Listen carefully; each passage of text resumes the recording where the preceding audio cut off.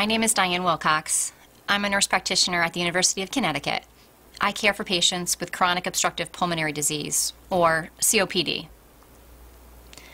The following presentation will include information about chronic obstructive pulmonary disease and the costs for caring for those with COPD. COPD is a tremendous health concern in the United States. It's the third leading cause of death. It's the fourth leading cause of a hospitalization, and the third leading cause of readmission to the hospital within 30 days. COPD is not just a problem in the United States, however. It's highly prevalent in both the U.S. and worldwide. It's estimated that 12.7 million U.S. adults have been diagnosed with COPD. Approximately another 24 million have COPD but have not been diagnosed. Globally, approximately 64 million people have COPD. COPD is costly. A retrospective study looked at the costs of COPD care for those with commercial insurance in the United States. 37,000 patients were studied. Only 6% of those patients required hospitalizations, but hospitalization expenses comprised almost half of the healthcare dollars spent for COPD care. There are other costs associated with hospitalizations, which are the personal costs to patients and their families. These include a decrease in lung function, decrease in exercise capability, increased disability, and a decrease in quality of life. COPD refers to a group of diseases that affect the lungs. COPD is characterized by airflow limitations caused by airway inflammation and parenchymal or lung destruction. COPD is a progressive disease. There is decline in lung function over time. It is chronic. It cannot be cured, but the combination of medication and other therapies can lessen its effects. It's potentially preventable. Smoking prevention and smoking cessation can have a large impact on COPD. The symptoms of COPD are felt every day, and they can include a chronic cough with sputum production, dyspnea with exertion, wheezing, and chest tightness. When I was first diagnosed, I was scared to death. I thought I was going to die.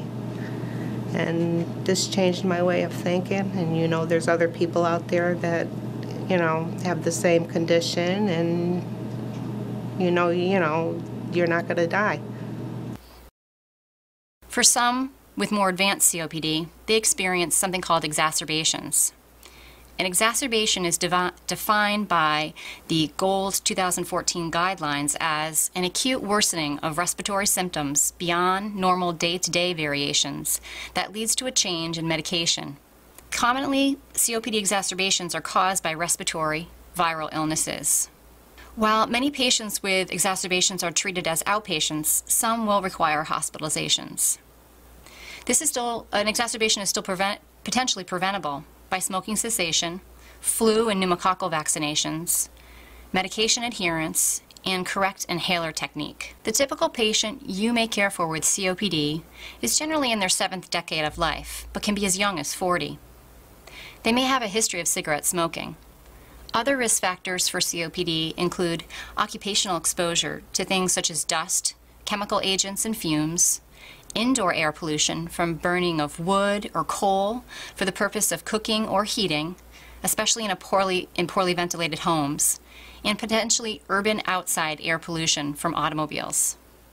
A patient with COPD may have a chronic cough with sputum production, progressive shortness of breath, especially with exertion, worsening symptoms associated with a respiratory infection, and female gender. It's been quite a number of years since I was diagnosed with COPD. I realized early in the game that there was something wrong.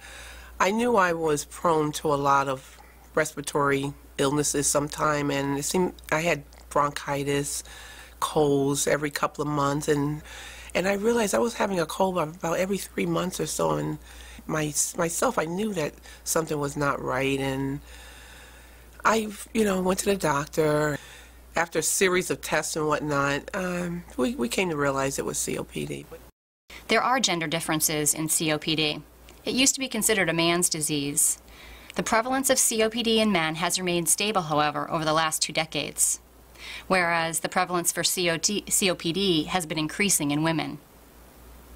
The increase in COPD for women is felt to be related to the increase in women smoking following World War II. There are other gender differences related to deaths from COPD. Over the last decade, women have been dying from COPD at a higher rate than men.